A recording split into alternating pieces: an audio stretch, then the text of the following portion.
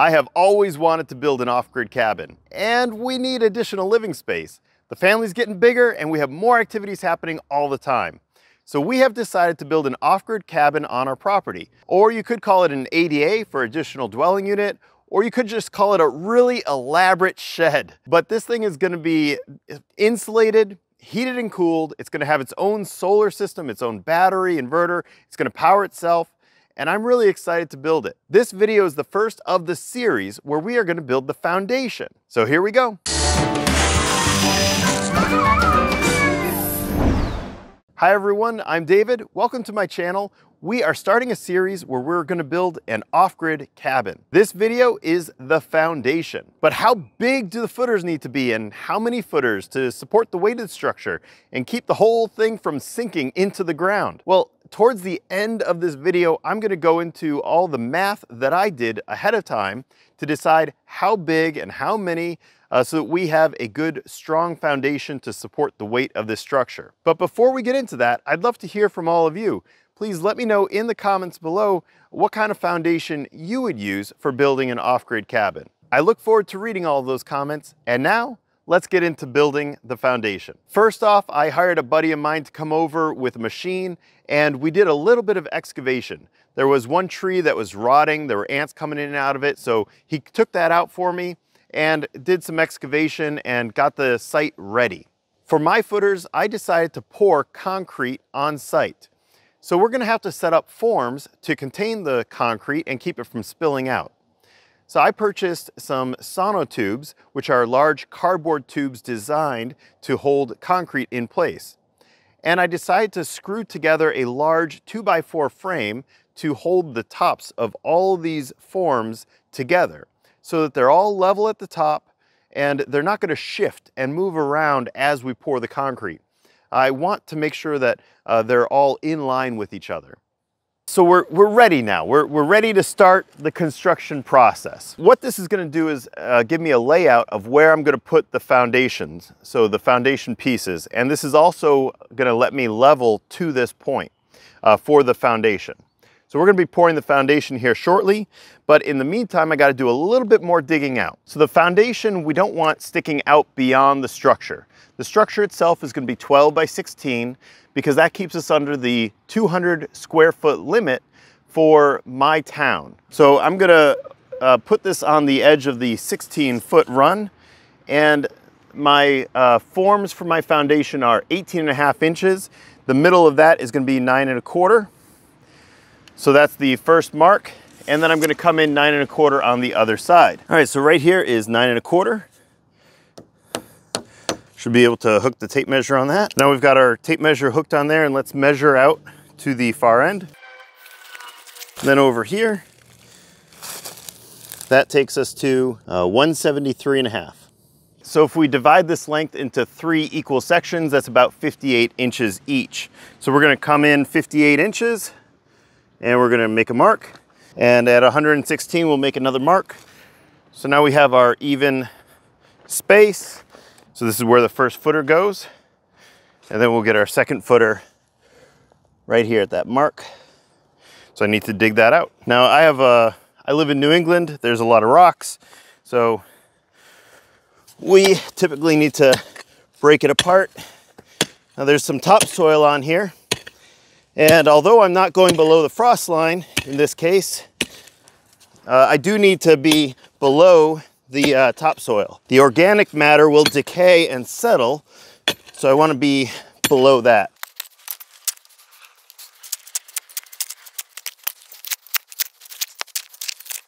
Okay, so we're starting to break through.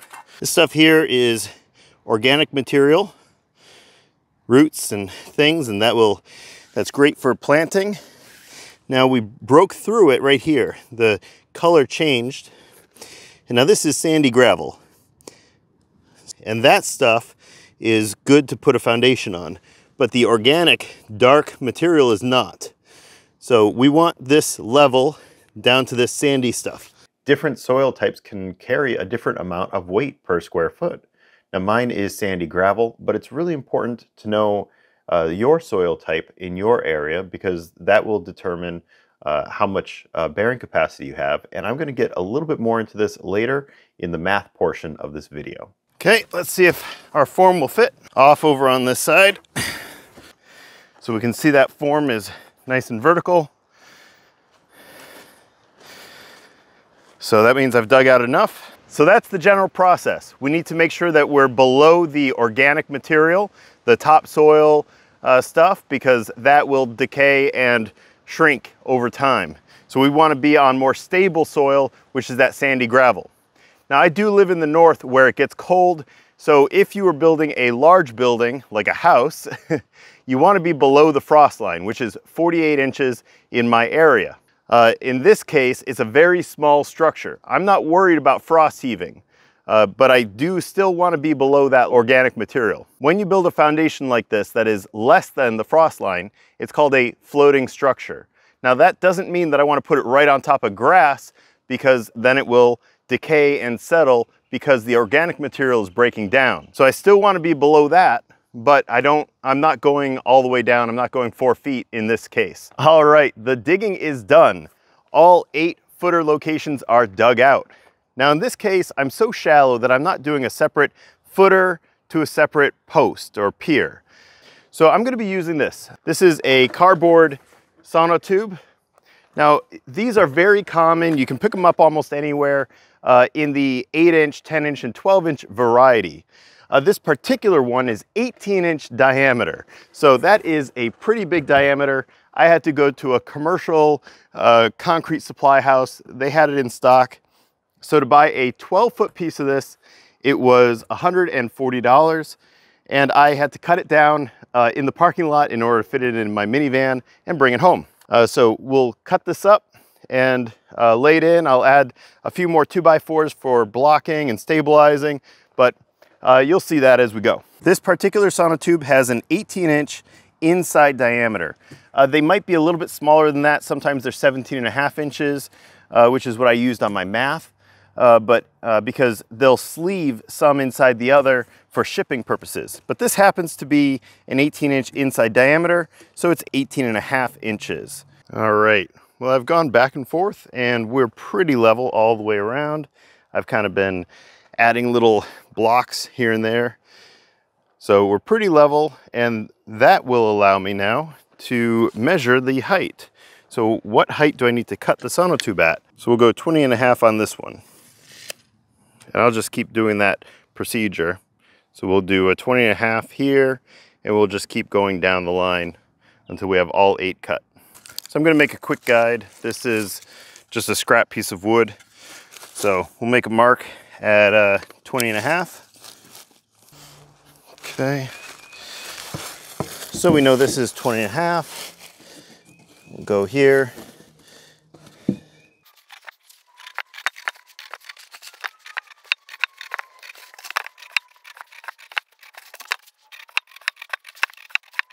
Okay, marked all the way around. Now we can cut it.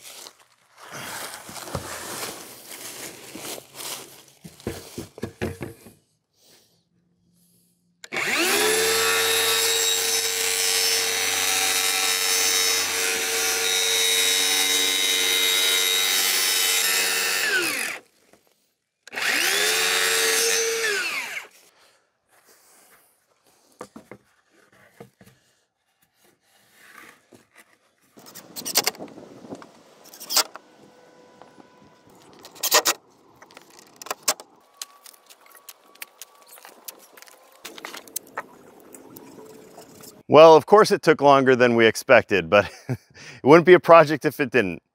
So it's late afternoon, but we are gonna start mixing concrete because the forms are finally ready. So the forms are securely in place. We packed some dirt around the base of each tube. They're all different heights, but they're all level at the top to each other. So when we screw them off and put our little saddles in, they'll all be level. It's ready for concrete, and it's stable and secure, and I feel confident that we're not gonna have any blowouts. I bought an electric mixer from Harbor Freight, and we're going to use the Anchor power station. Shouldn't have any problem running this thing, and then I've got a hose for all the water that we'll need. So yeah, ready to go, ready to start mixing.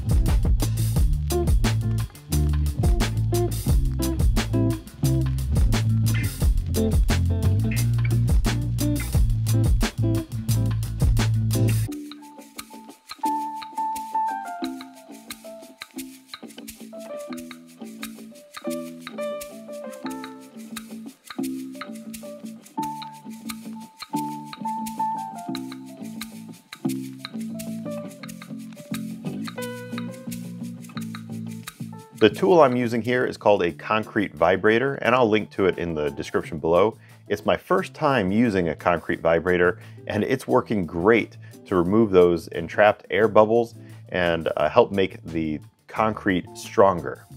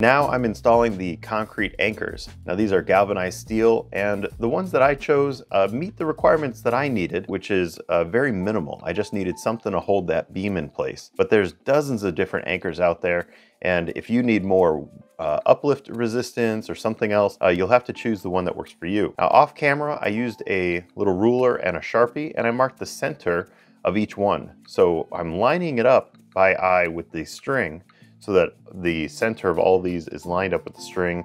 It's gonna come out to a very straight beam in the end. I'd like to take a moment to share with you how I sized these footers, because I understand they look like a lot of concrete for just a 200 square foot building, but there is some math behind it.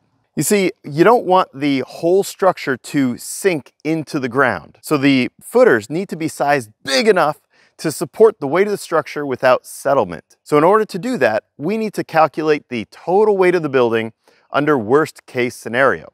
Now for me, worst case scenario is going to be the total dead load of the building, the live load inside the building, and the snow load on the roof. The building's about 200 square feet. The roof is a little bit more because we have an overhang. So let's look at the numbers. So for me, I actually made an Excel spreadsheet, and I listed out all the building components. So everything dirt up, so that's foundation, framing, solar panels, all of it. Dead load is going to be about 16,000 pounds, or roughly 80 pounds per square foot. Then live load, I'm going to use 40 pounds per square foot live load, which is again kind of a worst case scenario. So we have 8,000 pounds live load. And then finally, snow load. Again, that roof is a little bit bigger than the structure, so the snow load is going to be about 10,000 pounds. So the total weight of everything bearing down on the ground under worst case scenario is 34,000 pounds. Then we need to know how much the soil bearing capacity is. So we can consult the code book, and I happen to know that for my soil in my site, I have sandy gravel, which according to the building code has a bearing capacity of 3,000 pounds per square foot. So if we take the total weight of the building, 34,000 pounds, divide it by 3,000 pounds per square foot bearing capacity, we need 11.3 square feet of bearing capacity. So the footers all added together need to total 11.3 square feet in order to keep the building from settling or sinking into the ground. So that's great. Now there's several ways of getting there. I chose to use an 18-inch diameter sonotube as my form for the concrete. That means that each footer is going to have a bearing surface of 1.7 square feet. So we take the 11.3 square feet that we need, we divide it by the 1.7 square feet per footer, and that means I need 6.6 footers. Well, you can't have a fraction of a footer, so we could round up to 7, but then we'd have 3 on one side and 4 on the other, and that wouldn't be even. So I brought it up to 8 footers. Well, now we have a nice margin of error. We have 4 on one beam and 4 on the other. Everything's even and looks good. Now, just as a little side note, if I had chose to use 16-inch diameter sonotubes, each one of those would have had about 1.3 square feet of bearing surface, and I would have needed 8.5 footers. Well, now I would have needed to round up to 10 footers total. So In my case, I chose to do it this way. But there are a lot of ways to get there, but you need to know the bearing capacity of the soil, the total weight of the structure, and divide that out by the area of each footer. And that's how you get how many footers you need. Well, good morning, everybody. It's the next day. I know it was looking pretty bright on camera, but it was actually getting very dark, and the camera just couldn't adjust and pick up the last row of saddles when I put those in. But the foundation came out great, and a huge thank you to my dad for all the amazing help that he gave me yesterday so that we could get this job done. We ended up using 33 bags of 80-pound bags of premixed concrete to get all of this in. So that's great. It worked out wonderful. Obviously, these are taller over here where we had to get below soil, and all the way in the back over here, this is very shallow. So this one is 12 inches deep, whereas this one over here is 22 inches deep. And so they all vary in depth to make sure that we got below that loam organic material. But yeah, so it came out great, and can't wait to catch everybody on the next video where we're gonna strip this and set up the beams, and we'll talk about beam deflection and the weight on those, but that'll be in the next video. So thank you everybody so much for watching. If you enjoy these videos, please like, subscribe, comment, and share.